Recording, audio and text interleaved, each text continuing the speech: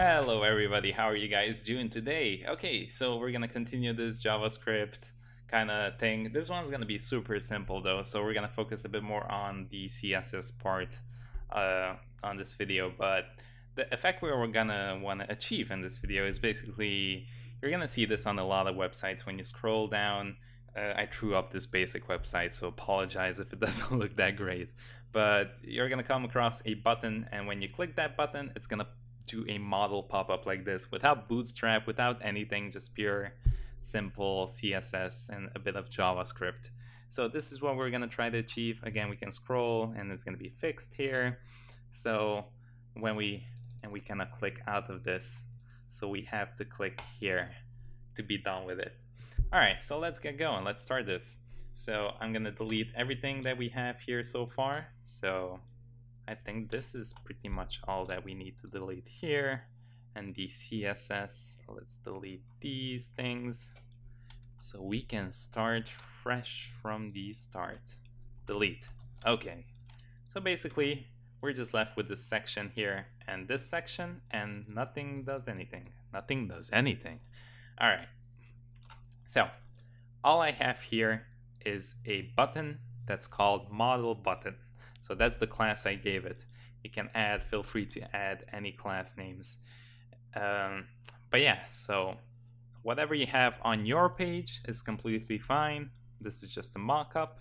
And at the end of your page, we're gonna create the model here. So this is pretty much gonna be separate from everything that we're doing, okay? So it doesn't really matter what you have on your page as well. You can just do this from where I start right now. Okay. Rambling too much. Let's get going. All right, so we're gonna have to make a div here, and we're gonna call it modal BG. I'm gonna get back to this later, why we need this. And in this, we're gonna make another class called model. This is gonna be the actual box that we're gonna see on the screen. All right, and in this, we can actually start putting in our content. So let's say H2, subscribe to our tag, okay? And then we are gonna have, let's say, a label here for, I don't know, let's say name, and then an input here, type text, should do the trick. Then let's say label for email. Let's put this like this, email, and that should be it, input, email. Let's get fancy with this and add name here. Name, email, name, email. There we go. And let's have a button that says subscribe. And that's all the HTML we need. So it's quite straightforward. And it's gonna be here. Now I have a height 100 on this thing, on this subscribe section. So that's why you're gonna see that, hey, just in case you're wondering, like, why is the text all the way down here? I just added this for space, no other particular reason. Okay, so that's the whole HTML. We can start in the CSS now. All right, so the reason why we need this outside modal BG is because we wanna add a little opacity on this whole thing. So when we click on this button, it looks like everything else darkens and fades out. So that's the reason. So we're gonna select this outside model with modal BG here, dot modal BG. And first we're gonna add a position fix to this. And then we're gonna add a top 0 and left 0. So this just makes everything stick up there, and left top 0.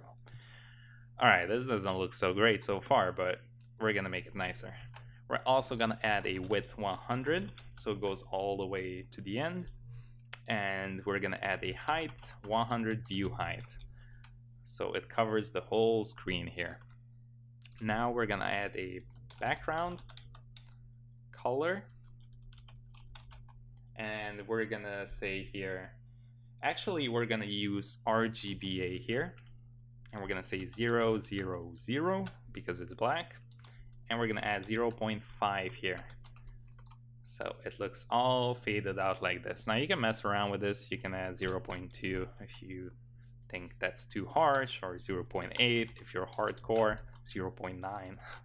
I like 0.5. I think it looks okay like this. It's the perfect balance for me. Okay. All right.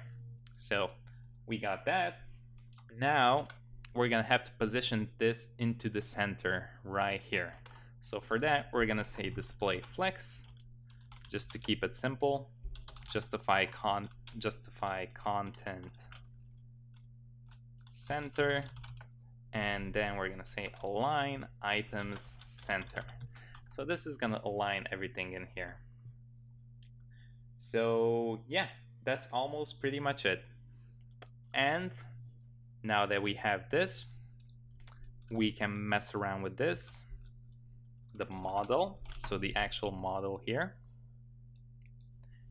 And for this, we're gonna say background color. Let's just put it white for now. There we go. And now, messing around with the height and the width is quite simple, because we have this parent class, which indicates that, hey, the whole screen is covered, right? So if I put width 50% here, it's basically gonna take up half of the entire screen. For me, I found 30% here nice, and also the height 30% looks pretty okay. Now, to make these nice, we're gonna do display flex again, like this. We're gonna say justify content center, align item center, and it's not looking nice yet, so we're gonna say flex direction column. So it doesn't go in a row like this, it's gonna go in a column. There we go. And to make this even nicer, we can change the justify content from center to space around. So it gives a bit of space here. I'm gonna just copy this font here, the best font in the world, just so it looks a bit nicer. And for the button, I'm just gonna copy these styles that I gave this button up here. Again, feel free to make your own buttons. Modal button. And we're just gonna copy this there. All right. So, yep, there we go. Now, obviously, when we come across this website, we don't want to be presented automatically with, hey, subscribe to our thing now, right? Like, nobody wants to see that. So what we're gonna do is we're gonna go up here to the model BG, and we're gonna say visibility hidden, and we're gonna say opacity 0. So this is gonna hide everything basically. So we're gonna see absolutely nothing right now. Great. Now what we want to do in JavaScript is basically add a class to this, which is gonna make this thing visible, right? So I'm gonna create a class that we're gonna add on top of the model BG here. And before I do that, actually, to make it nicer, we can add a transition to this. So for transition, I'm gonna say for visibility, let me just copy this because I don't know how to write visibility. There we're gonna say 0 for this because we don't want to animate this at all. We just want the opacity, but the visibility is actually gonna hide the content, so we cannot like go across it by accident. Visibility 0 and opacity, we're gonna transition this with like 0.5 seconds. There we go. Now we can start creating the new class here, which is gonna activate. I'm just gonna call it background active, BG active. BG active, that's the name? Fine, let's do BG active. Just active, okay? That's all we need to know. And here we're gonna say visibility to visible, and we're gonna set opacity to 1. Great. All right, let's see if I missed something here. I don't think I missed anything. I think we can start going into the JavaScript. All right, so open up the JavaScript. Here, we're gonna have to select the button here, which we gave a class of model button. So we're gonna say variable model button document dot query selector. Okay, this is how we select things. And I forgot model button happens every time. There we go. All right, and we also need to select this thing, the model BG, because we're gonna add this class on top of it. So we're gonna say model BG here. It's document dot query selector. And we're gonna select the model BG. Perfect. All right. So on model button, so on the button, we want to add a event listener. So on click, we want something miraculous to happen. And what do we want to happen? Well, we want the model BG dot class list. So we access all the classes, add, and we're gonna add our new superbly awesome BG active. BG active here. Let's see, are we lucky? Refresh. Boom, there we go. It appears. We cannot close it right now because I forgot to add the span to it, so feels bad, man, but hey, we're gonna fix that right now. And also we have, hey, Spotify. Our transition is not taking place here because I forgot to add the comma 0.5 and fix this little error. There we go. Pop-up less. Okay, so I forgot to add the span. For this, you can keep it simple. We can just go here and the model and add a span. Just say X.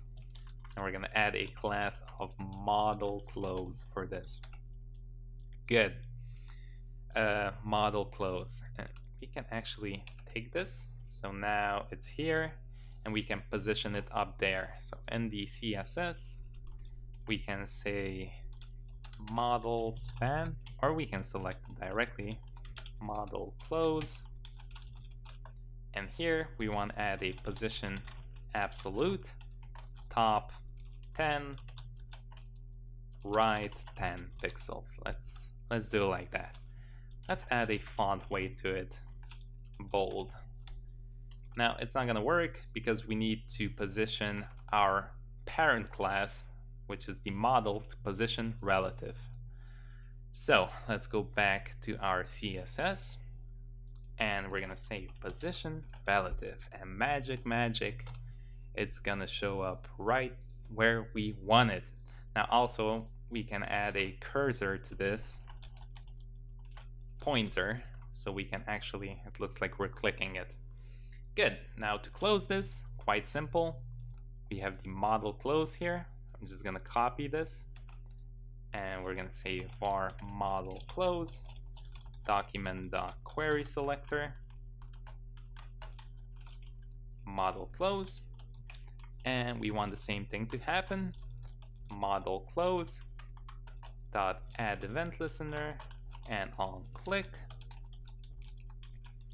function, and here we want the same thing here, but we want to close it. So you can just copy this, paste it here, and just not add, we can do remove. And we are done, my fellas. Let's see. Click. Perfect. It works. We can click outside of this because we have width, height 100, and we either need to fill this out or close it. There we go. Also, feel free to add like animations. Maybe when you open this up, you can have like a small transition, like the box coming up a bit, make this nicer. Again, feel free to do whatever you want with it.